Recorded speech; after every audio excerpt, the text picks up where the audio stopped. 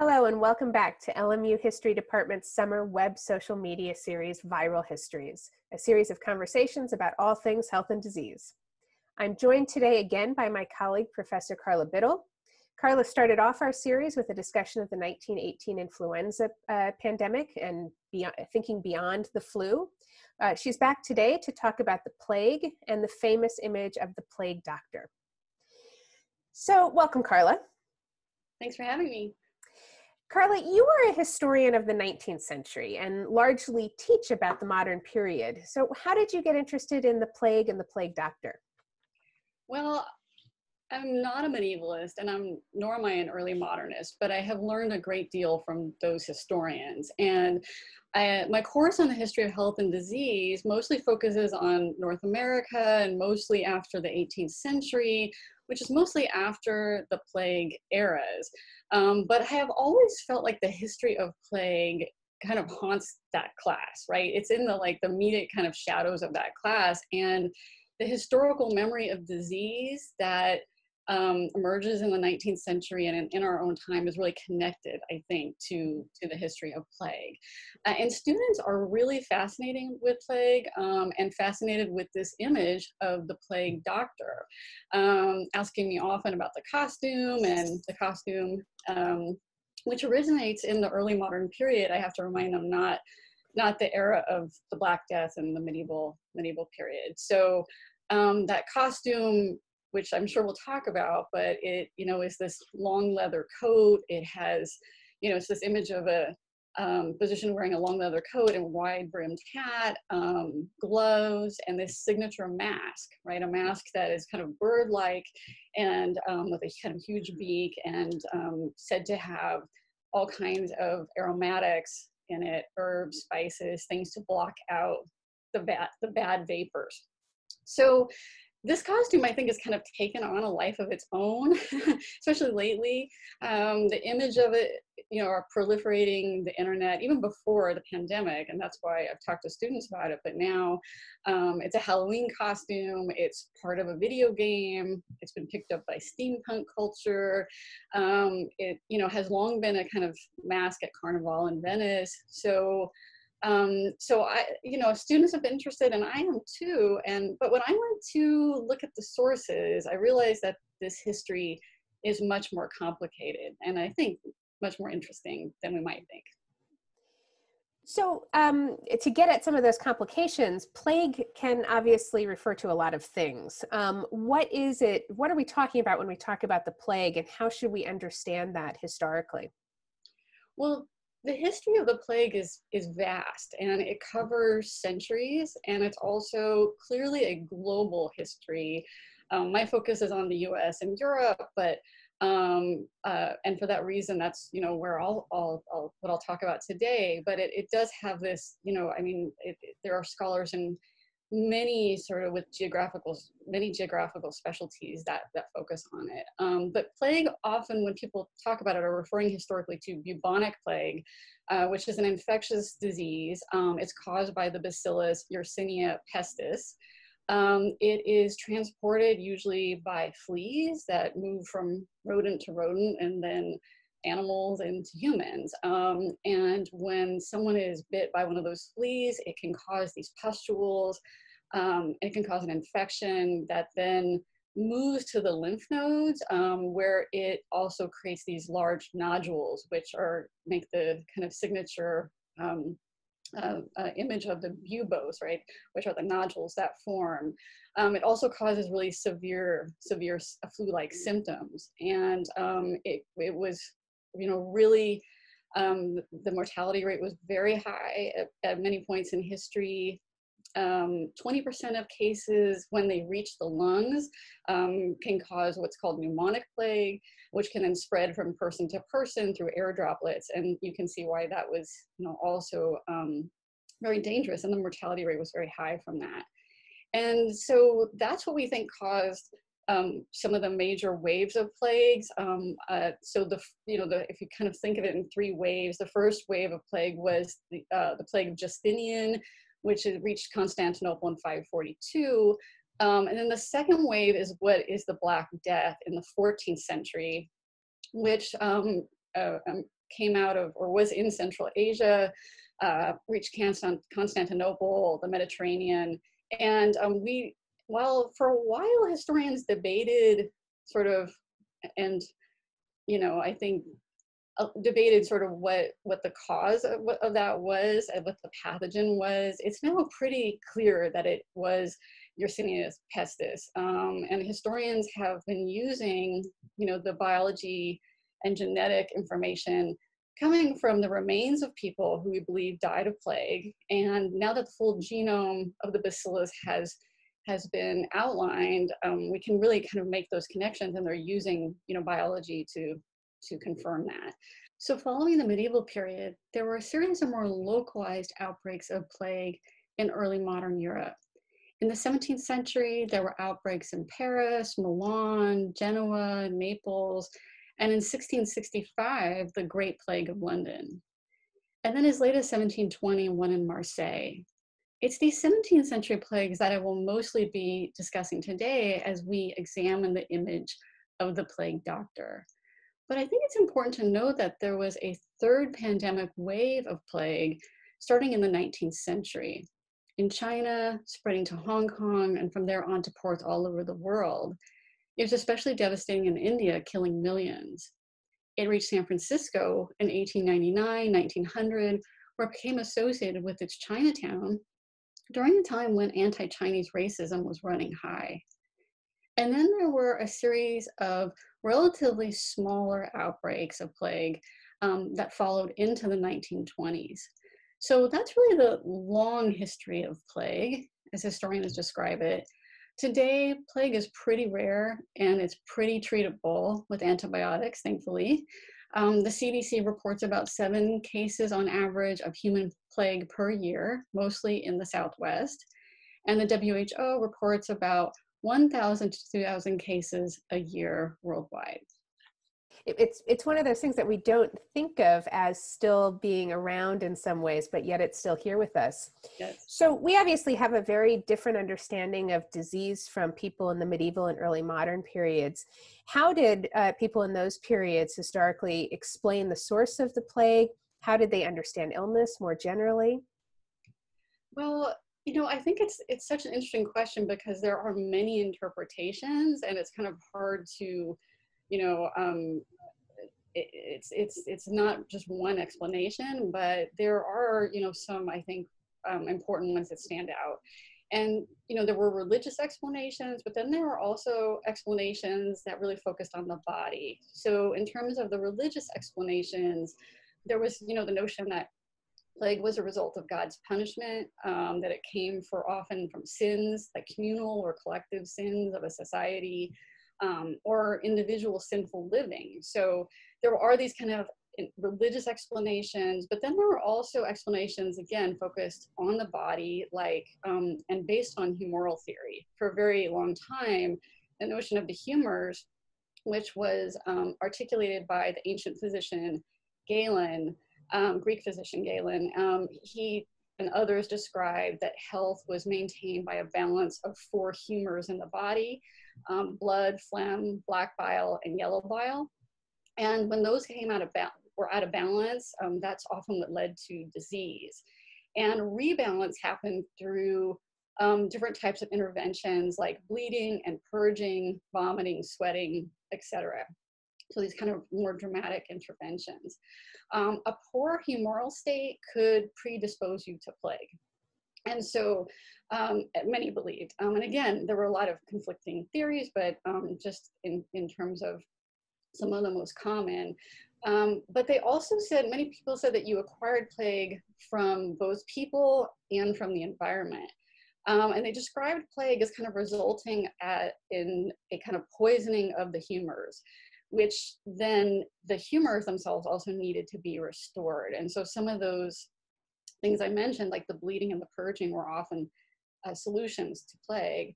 But it was the idea that plague also, was caused by poisonous air, or came from poisonous air, I should mention. And, the term poison is often used to describe it, and it's kind of poisoning of the body or corruption of the body. But the poisonous air is related to what's known as miasma theory, And miasma theory is the idea that disease resulted from bad air itself. And what they meant by that was often from decomposition or rotting material, dead animals, human waste, rotting food, the stench of crowded cities. They would often describe miasma as the, quote, filthy vapors. And because that, it was often associated with cities and often associated with poor living conditions. And so often when plagues came, those who could afford it would try to flee the cities. And those who stayed were often, those who, were more likely to be impoverished. And unfortunately, they kind of became they were the ones who suffered the most and then became associated with the disease itself. So there was a lot of kind of scapegoating and associating at the time. That's so very interesting when we think about, some of the ways we see the kind of similar dynamics happening today around wealth and the ability to flee places where there are disease. And it also speaks to just how revolutionary the developments in 19th century medicine were with the development of the germ theory. Mm-hmm. So who was the plague doctor and how was that doctor treating the plague at this point in time? So while there is a popular image of the plague doctor, treatment for plague came from a variety of sources, as did all kind of healing in the early modern period. And so, a couple important points to think about in terms of healing and practitioners, which is that some historians describe this as a, quote, medical marketplace of healing, because there were many options and often your economic status would shape kind of who you could see and were part of shaping that marketplace. But it's important to note that there were a variety of different remedies and actors you might seek help from. And the line between someone who was labeled a quack and a, quote, physician could be blurrier than you might expect as well. And also a lot of healing, especially for plague, happened in the household. And, I want to talk about all the practitioners that are kind of whose occupations are surrounding healing, but for individuals and families, they first turn to, the household and help. And often that was involved with women, right, doing a lot of the healing at the bedside. So outside the home, you would have a variety of people you could turn to. So the physicians, for example, were those who were trained doctors, but they were trained theoretically, often by reading medical texts. And they were, they would have kind of they considered themselves kind of at the top of the healing pyramid. Then there were also apothecaries who prepared and dispensed medicines. There were surgeons. They were the ones who had the knives and the tools. You could also go to a medical astrologer, which was really important to medicine for a very long time, who would produce these almanacs, where they would try to predict when plague might come, and would also offer different types of solutions. There were midwives, of course, and other women healers. Some of these women healers were called wise women. Sometimes they were called white witches. So there were kind of these, there was a variety of women who were actually involved, especially with around caring for the plague. So one historian has talked about a group called, which I find really interesting, which is the Searchers of the Dead. And this historian has described the women in communities who would examine bodies for signs of plague. So they would go into households where plague was suspected, which was really dangerous for them, of course. And they would kind of determine if sick people in the home or people who had died in the home had signs of plague. And this was used to determine things like quarantine and kind of the way in which a community managed the disease itself. And historians talk about how they've kind of been left out of the picture. So there were also, I'll just call them a variety of potion dealers, like these popular healers who sold a bunch of antidotes. They sold herbal plasters. They did all, and some were kind of seen as more legitimate than others, but people at times were willing to try, again, different types of things to solve an illness that seemed, at times insurmountable. They would also turn to, faith, right, and faith healing, and they saw the intervention of God as a really, important piece of it. But again, it often started in the home, and that's often, I think, what kind of gets left out is the plague doctor becomes this kind of figure that dominates our imagination about the plague. And then there were a series of treatments, right? And there were a variety of different kinds of treatments, but the goal of the treatments was to draw out the poison, right? So the idea was often to provide antidotes to the poisons, like things people called plague waters or plague powders. They also tried to break and drain the buboes themselves by softening them with the plaster, or they thought that onions might draw out the poison, and they used kind of lancets to cut them out. So there were, kind of these surgical interventions, topical interventions, and then also these antidotes. But the other thing people did, and this might sound familiar, is kind of acts of prevention, where they would do while they didn't understand it as bacteria, right? They would clean private spaces, clean the home, clean clothes. They would also clean up the bad air by burning things like herbs and wood and tar, frankincense, these things to kind of mask and intervene with the noxious air. They also would do things like stuff their nose with herbs or hold herbs near their face. And again, that kind of translates to the plague doctor mask. They would also, it's said, suck on cloves and garlic. So there were all these ways of kind of trying to intervene with the miasma and in an effort to kind of protect yourself from plague. I always end up thinking of what you see today often in terms of aromatherapy, and how making smells smell better can make us feel better. But you talked about, what I find so interesting about this is the wide variety of treatments and the wide variety of medical practitioners involved. But yet we've fixated on this image of the doctor.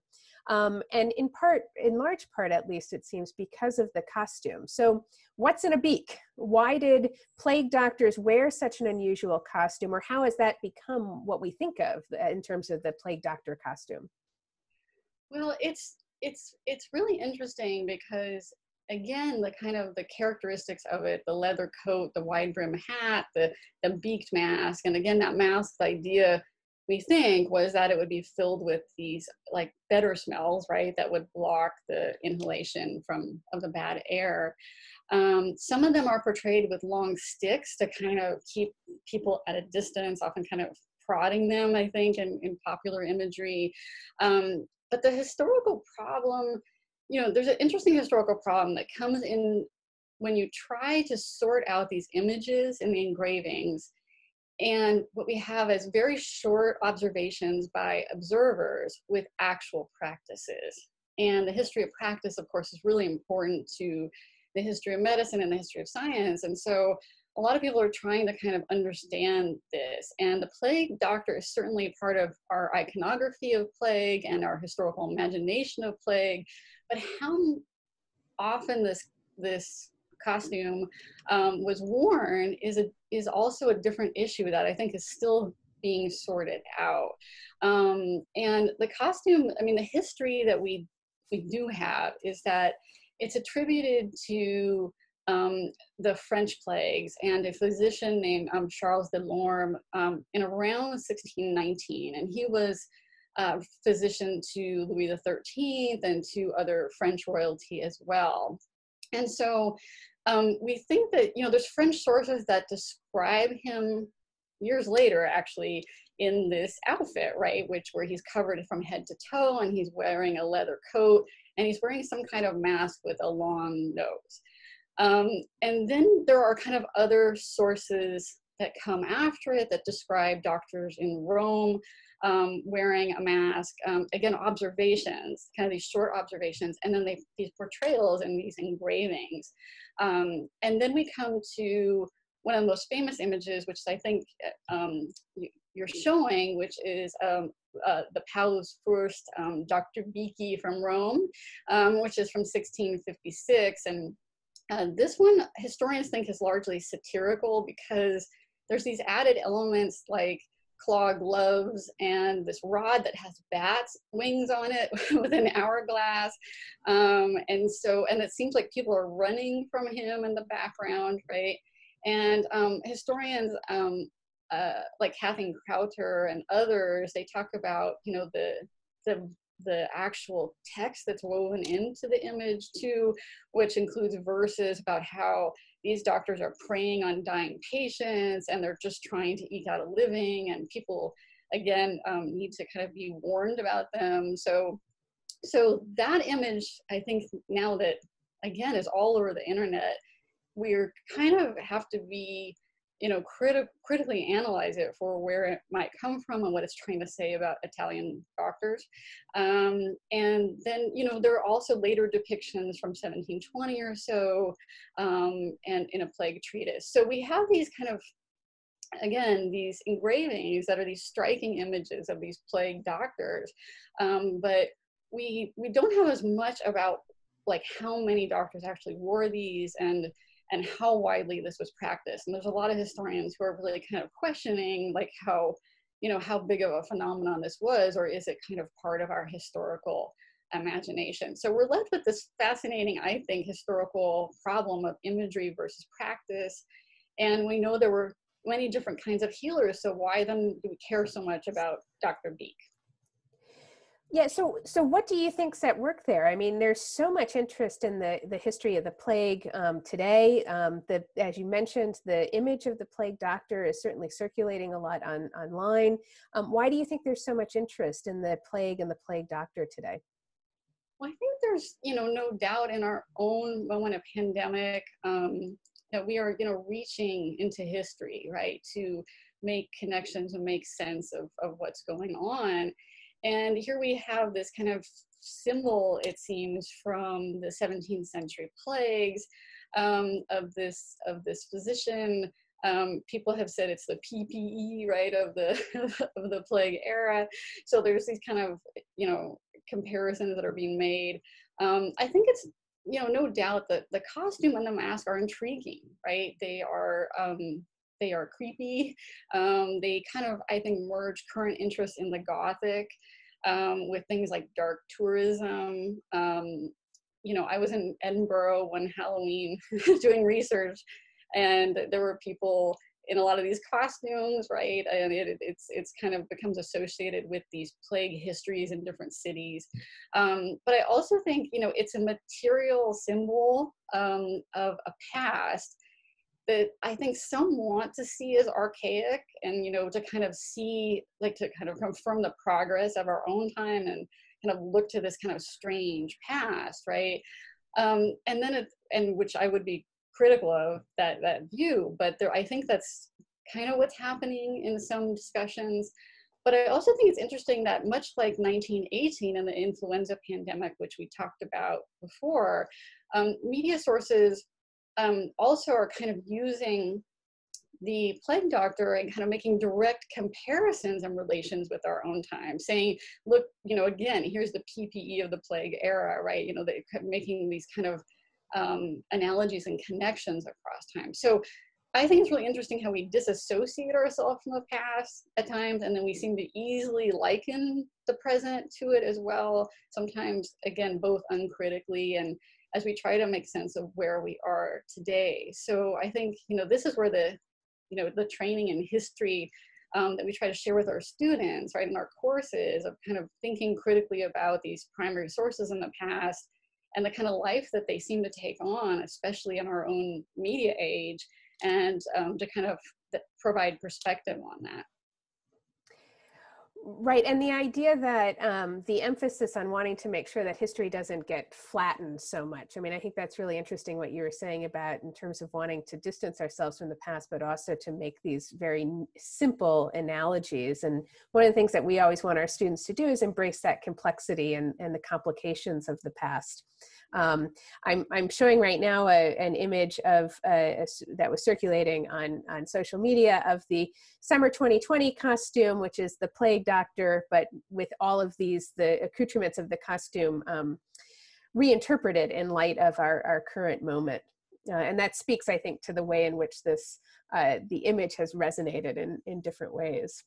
Yeah, and it's again just kind of seems to have taken on a life of its own, especially lately. And there are a lot of historians who are also, really trying to sort through this and where this kind of historical memory has come from.